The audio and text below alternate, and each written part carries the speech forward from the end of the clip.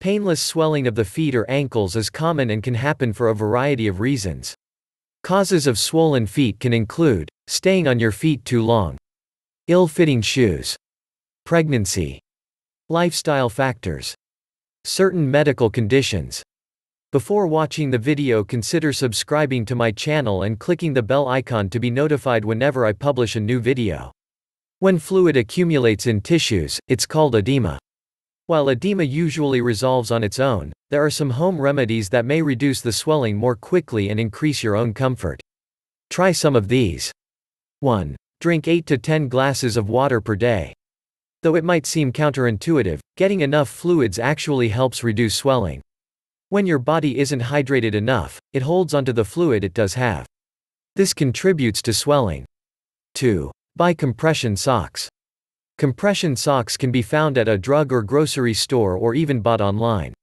Start with compression socks that are between 12 to 15 mm or 15 to 20 mm of mercury. They come in a variety of weights and compressions, so it might be best to start off with lighter weight socks and then find the kind that provides the most relief. 3. Soak in a cool Epsom salt bath for about 15 to 20 minutes. Epsom salt or magnesium sulfate may not only help with muscle pain, it may also reduce swelling and inflammation. The theory is that Epsom salt draws out toxins and increases relaxation. Just make sure to get Epsom salts marked with the USP designation. This means that it meets standards set forth by the U.S. Food and Drug Administration and is safe to use. 4. Elevate your feet, preferably above your heart. Prop your feet on cushions, pillows, or even things like phone books when you sleep. If you're looking to reduce foot swelling while pregnant, try elevating your feet several times a day as well. Aim for about 20 minutes at a time, even on an ottoman or a chair. Try to avoid standing for long periods of time and stay off your feet when you can. 5. Get moving.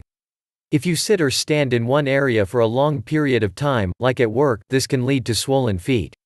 Try to move a little bit each hour, even if it's a walk to the break room, a walk around the block at lunch, flexing your knees and ankles, or a lap around the office. Are you enjoying the video? Please drop a like, and let's get back to business. 6. Magnesium supplements can be helpful for some people. If you retain water, you might have a magnesium deficiency. Eating foods high in magnesium can help. Magnesium-rich foods to add to your diet include almonds, tofu, cashews, spinach, dark chocolate, broccoli, avocados. Taking 200 to 400 milligrams of magnesium daily might help with the swelling. But before you take any kind of supplement, ask your doctor. Magnesium supplements aren't right for everyone, especially if you have a kidney or heart condition. 7. Make some dietary changes. Reducing your sodium intake can help decrease swelling in your body, including in your feet. Opt for low-sodium versions of your favorite foods, and try to refrain from adding salt to meals. Reduce canned and packaged foods as they contain large amounts of sodium. 8. Lose weight if you're overweight.